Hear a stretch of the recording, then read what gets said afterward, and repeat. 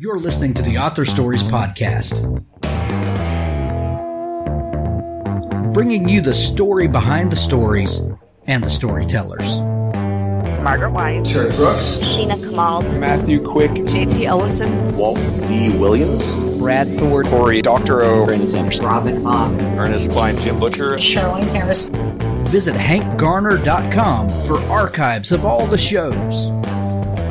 Today's guest is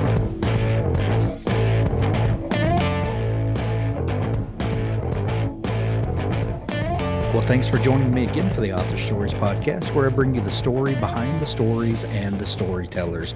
Today, I'm really excited to have Alexandra Joel on the show with me today.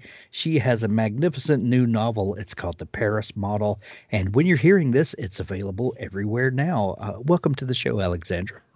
I'm thrilled to be talking to you, Hank.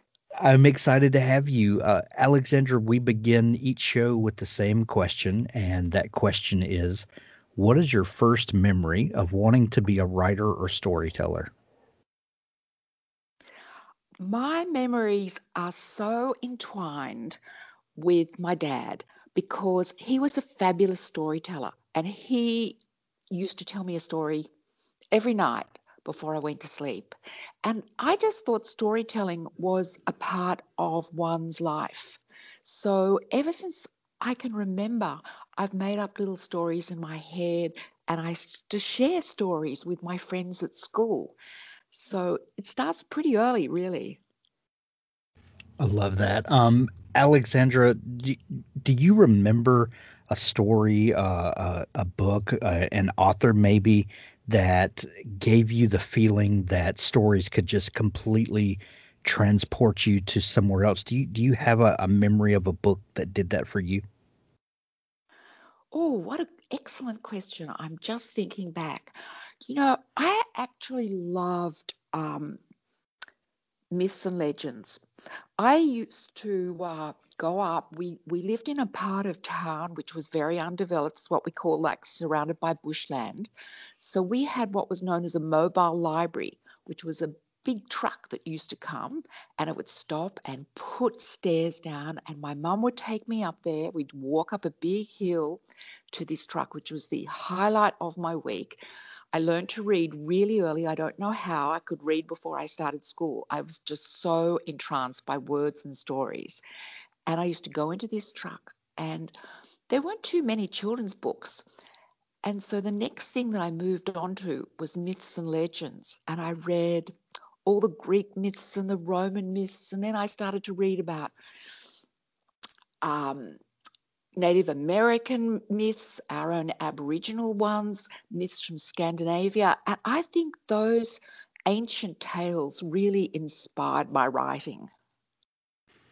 That's fascinating. So, Alexandra, at what point did you know that you wanted to do this, that there were stories inside you that you wanted to get out? Well, the funny thing was, I was so entranced by storytellers and novelists that I thought I would never be able to do it. I had so many books that I loved from the classics on. I was too in awe. So even though as a child, I thought how wonderful it would be to be a novelist.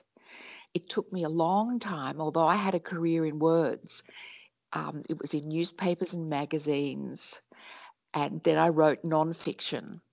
And there was my last book before The Paris Model was the thing that changed everything, and that's what got me started writing novels. So I've come to fiction quite late, really. That's I love that, because we all have different paths, and what brings one to the art of writing may be completely different from another. But the one unquestionable thing is that we all wind up here, and I love that. You did some voiceover work for TV and radio when you were younger. Is that true? Oh my goodness, that's true. When I was at university, I used to work part-time at an advertising agency. And I started in the lowly position as receptionist. And I guess they got used to listening to my voice all day, so they asked me, could I do some voiceovers? So I became the Avis girl. I remember going into the studio and I used to have to say, "We try harder," which was the Avis line.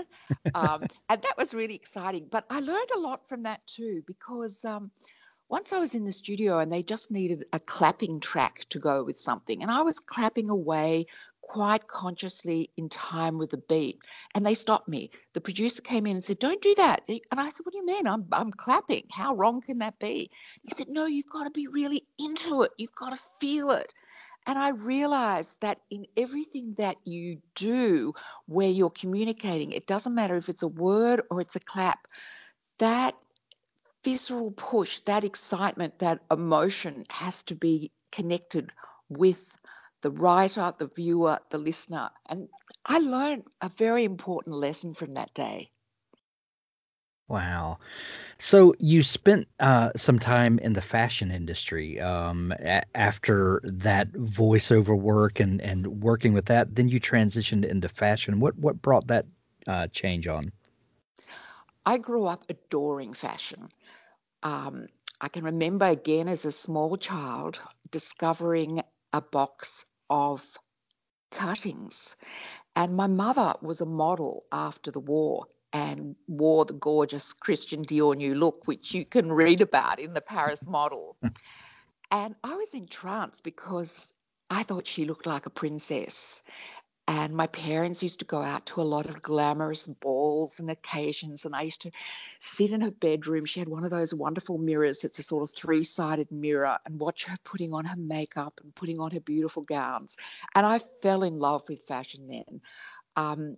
So much so that I ended up being the editor of Harper's Bazaar in Australia, which was a magnificent job.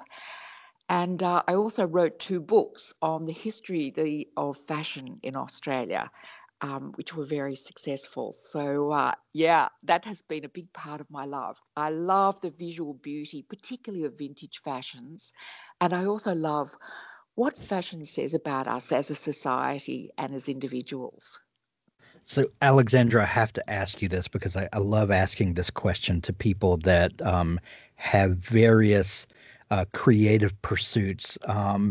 You wouldn't think on the surface that fashion and novel writing are akin to one another by any stretch of the imagination, but I believe that there is a thread of creativity that runs from one expression to another. Do you ever look back at your time in fashion and see a connection between the kind of artist that you are now and who you were then? And do you see a creative thread that runs that connects those? Well, very much so, especially because in fashion, I was writing in fashion journalism and writing books. So there was that literary connection. But also, as I mentioned earlier, I feel that fashion is a window onto society. And one of the things I love doing, because I'm now writing historical fiction, is using aspects of dress, but also, food, music, art to illustrate the time in which I'm writing, not just to set it in a picture, but to understand it psychologically, to understand what the drivers are for people who inhabit that time. And I think fashion and dress reveal so much about us, the times we live in, our state of mind, the economy, the relationship between the sexes. So, yeah, I can definitely see what a contribution that's made. And I think in the Paris model, I use fashion in that sense as something of a metaphor. So, Alexandra, you worked in fashion for a while, and then you kind of had a career change, and then spent time in psychotherapy. What brought a massive change like that about? Well, although I was predominantly in fashion, I was working as a journalist, and I'd done a lot of work for newspapers and other magazines. I became involved, deeply involved with a hospital here called the Royal Women's Hospital. And I actually became president of their foundation. And the more involved I became, the more I realized what a need there was in certain aspects of therapy. And I became seized by the idea that I could, I guess, having given back by leading the foundation, I wanted to continue that path. So I went back to university, I did another degree, and I know people say, that is so strange, like you were in fashion journalism and other sorts of journalism, now you're working as a psychotherapist. But in a way, it isn't strange because you're still in a room with somebody asking them questions. You're still trying to get to the heart of the matter, no matter what the subject is. And I do feel very, very privileged to have spent a good decade working as a psychotherapist. It is extraordinary to walk in the shoes of others that have faced extraordinary challenges and often tragedies. And as I said before, I love stories. And I am so grateful that people have come to me and had the confidence to share their stories with me. It's a very intense experience and a very moving experience, and something I am truly grateful for. And whether working as a journalist or a psychotherapist or a novelist, it's all about asking those questions, isn't it? It's about digging deeper to get to something that's deeper, more true. Do you find that to be true? Absolutely.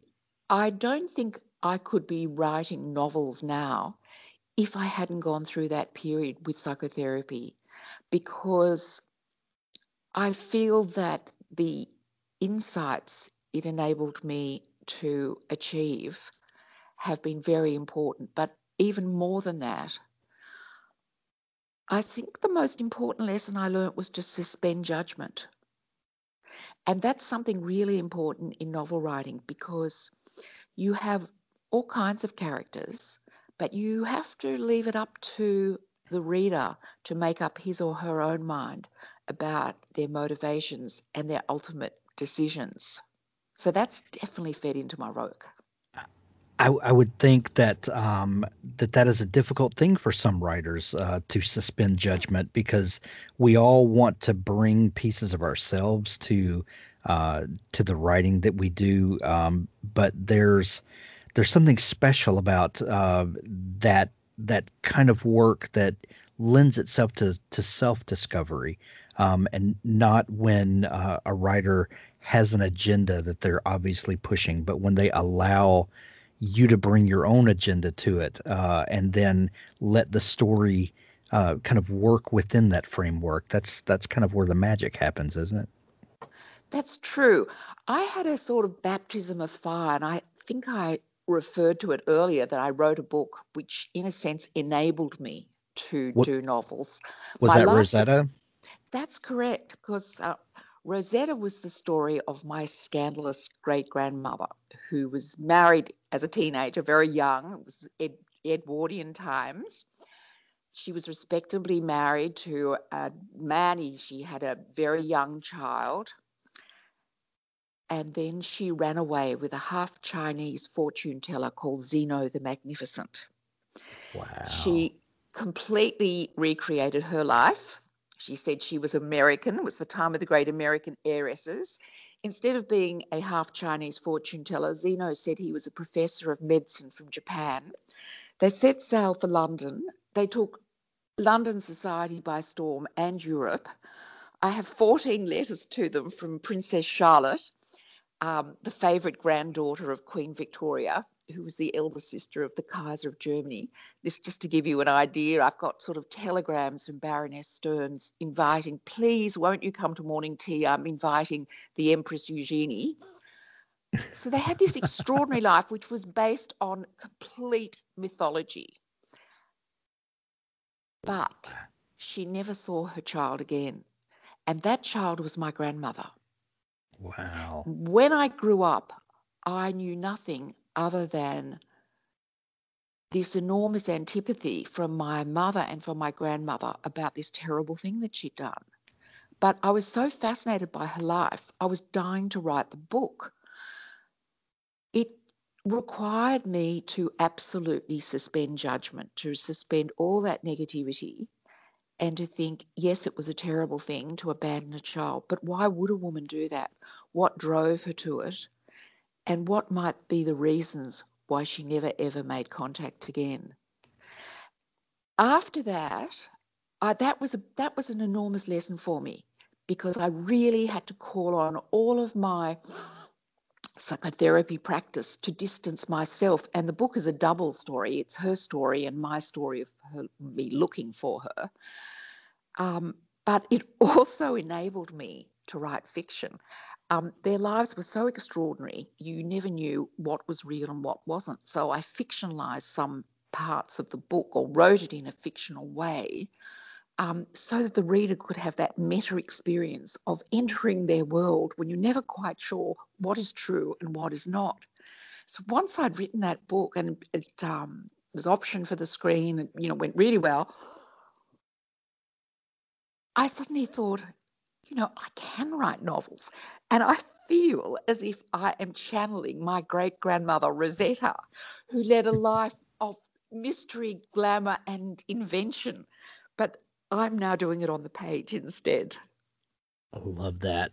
Did you get any pushback from family when you decided to write Rosetta's story? It was interesting. I didn't. It was all fine until I actually gave my mom, who was Rosetta's granddaughter, the book. And she read the book and she had a terrible reaction to it. And she said, I think this is a terrible book. It's a terrible thing. And when it was optioned for the screen, she said to me, she doesn't deserve it. Wow. And yet it was absolutely devastating. And I think it does show you the power of words, because you can talk about something, but when it's actually there in black and white, it has a meaning all of its own. But interestingly, over time, because I guess people talked to her about it and had such a positive reaction, she's also changed. And she's not completely forgiving of her grandmother, but she does see her in a new light.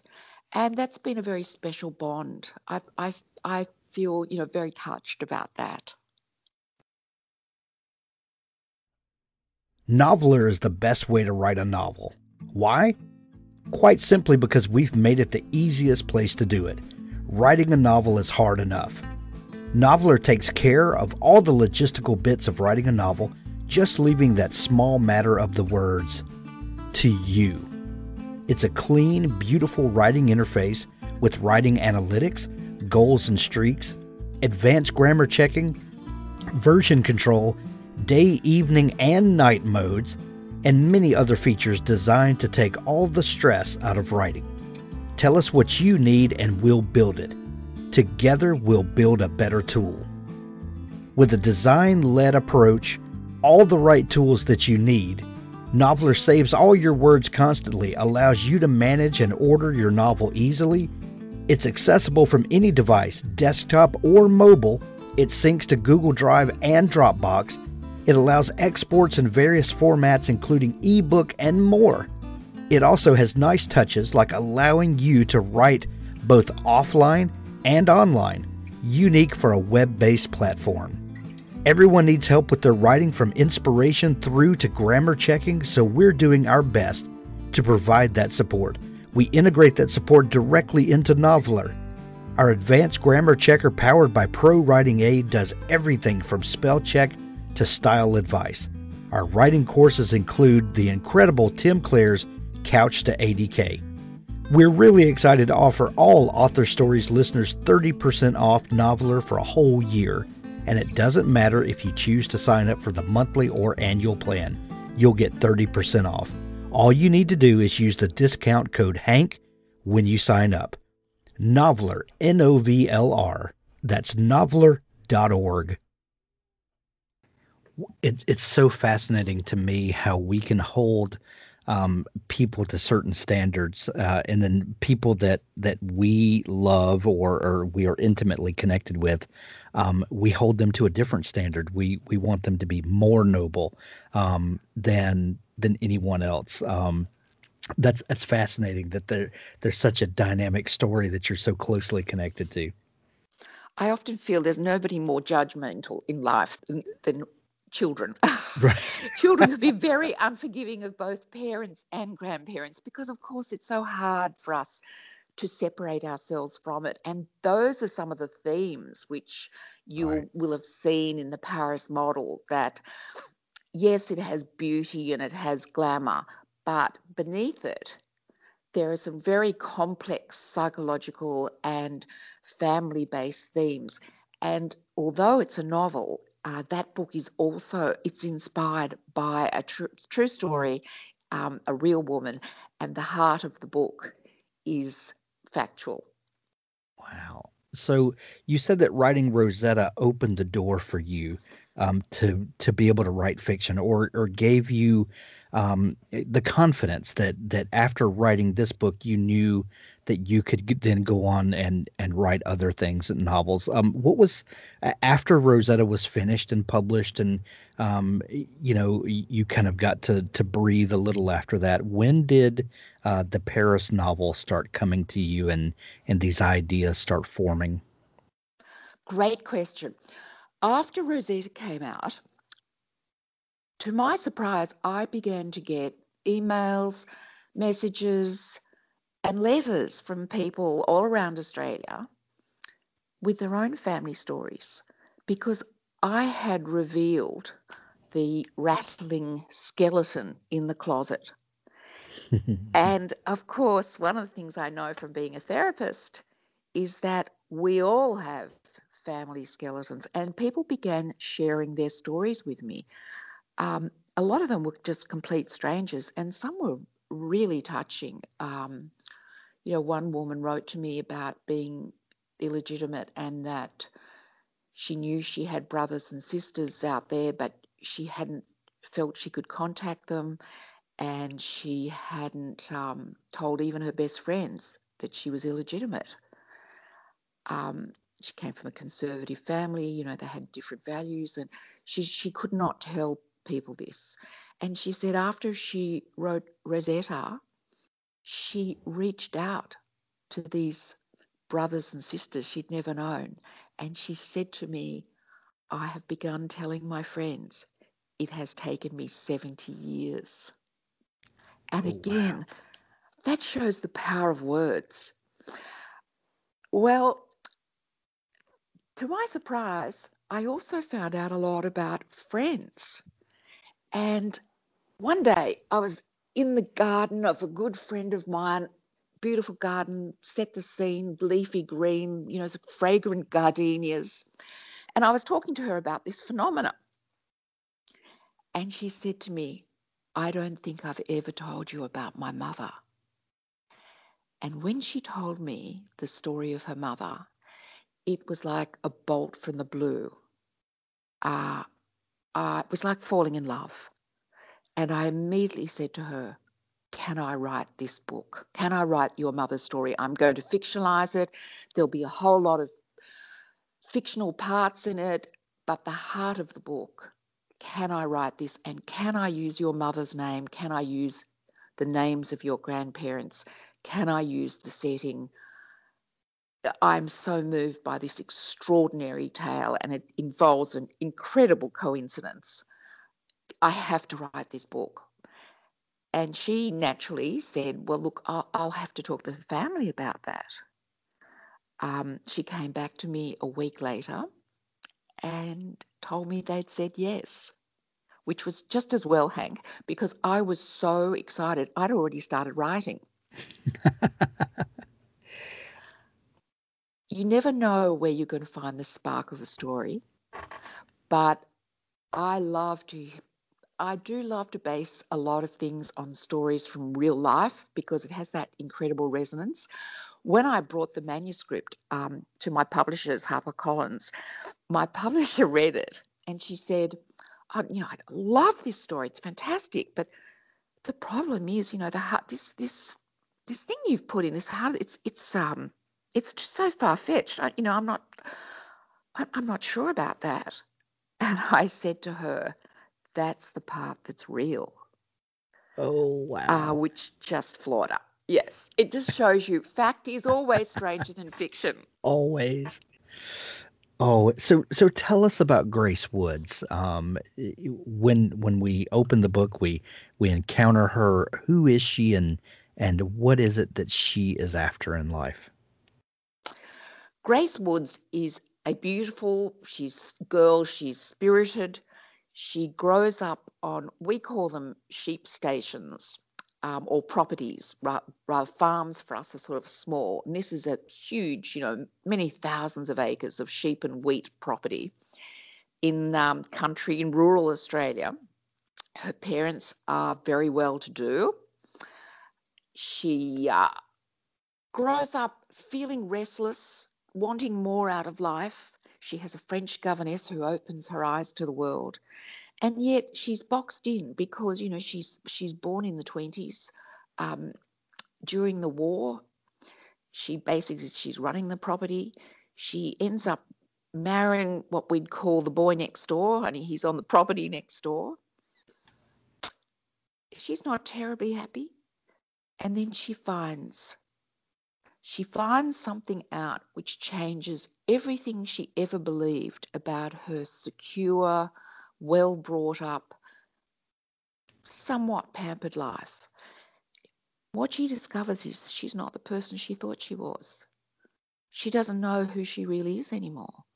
It's all called into question because who are her parents? The only way she can solve this mystery is to go to Paris, which fortuitously is Paris post-World War II, a fabulous time because most of the great European cities have been bombed. Paris has not. Paris is perfect. All of the world's elite, the movie stars, the politicians, the designers, the artists, the philosophers, everybody is rushing to Paris, and the new emperor of fashion is Christian Dior. She becomes a mannequin there. She falls in love with a man who is not who he seems to be. And then we see she is given an opportunity to do something that she's always wanted to do. She has to take on an extremely dangerous task that only she can perform. And through performing this task, she will ultimately solve the riddle of her identity and find out who she truly is. That's amazing. Alexandra, it's impossible. Yes, go on. No, I was just going to say it's impossible to say more without giving away all the incredible twists and turns and secrets. There seems to be a recurring theme in your writing of these people discovering who they really are, or people that we love and trust, not giving us the full truth, and people discovering their true identities. Is that something that, as you're writing, that comes up to you, or is this just a thing that kind of ebbs and flows kind of out of your psyche? I think it's both, Hank. It's an interesting question. I think that truly is also a reflection of my studying and my time spent working as a psychotherapist. As the ancient Greek philosopher said, know thyself. And I think this is so integral to human nature, isn't it? To wondering, to trying to define the self. And also, don't we spend a life trying to dig behind the facade? Are people really the people they present themselves to be? Very rarely. There's always a backstory. There's always something more complex. There's always a mystery. There's always a secret. And I think we're all curious to find that out. And what I like to do is to take the reader on that journey with me so that they too can be discovering those secrets. And I think in that revelation, you discover a great deal about yourself. You do it in life, but the wonderful thing is you can also do it as a reader. You know that feeling when you have finished a book and you feel that you understand more about the world and you understand something about your life that has resonated with it. And I find that very exciting. Absolutely. The new book is called The Paris Model.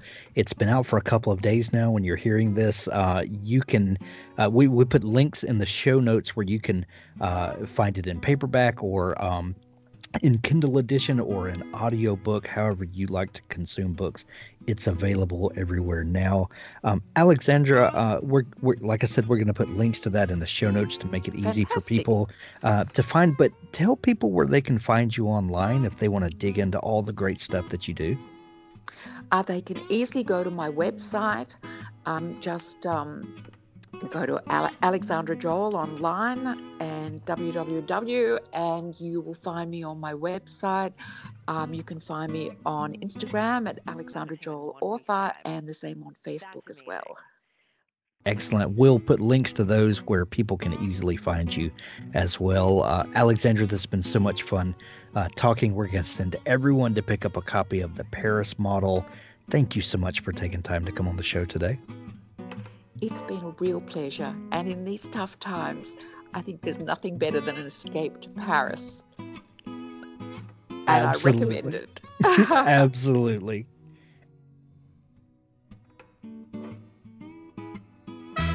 Authors, I have a fantastic new service to tell you about. It's called PubSite. PubSite is a service to help you build your very own website, your home on the web, where you can promote your work and give your fans a place to connect with you.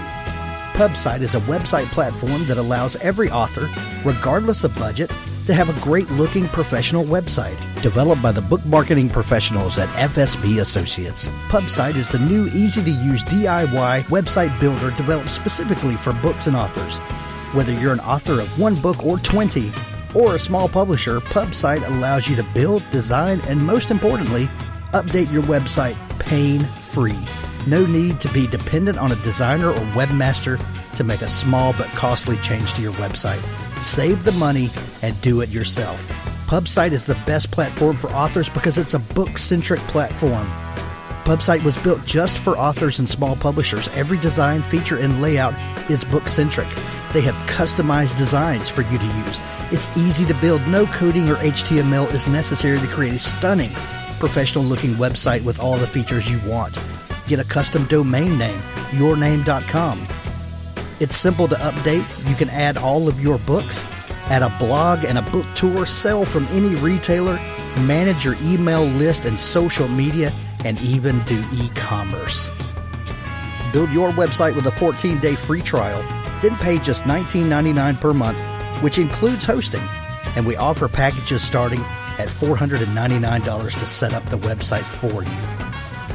Pub-site.com, the place to help authors find their home on the web.